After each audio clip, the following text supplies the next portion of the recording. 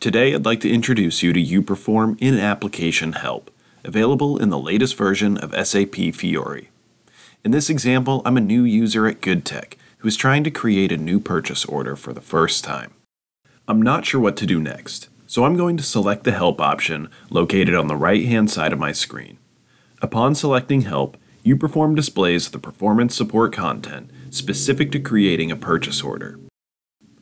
The learning content displayed is specific to my role in the system and matches your software implementation, even when the software has been customized.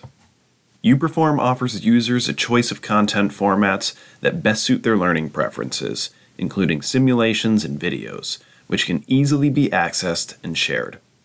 uPerform helps to ensure tasks are completed quickly and users are more productive by giving them relevant, just-in-time help when and where they need it, directly within the Fiori application.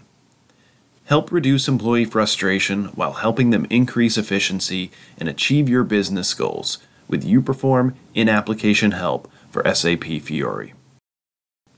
Training administrators can configure the Fiori connector from the uPerform Management Center's Administrative Settings menu.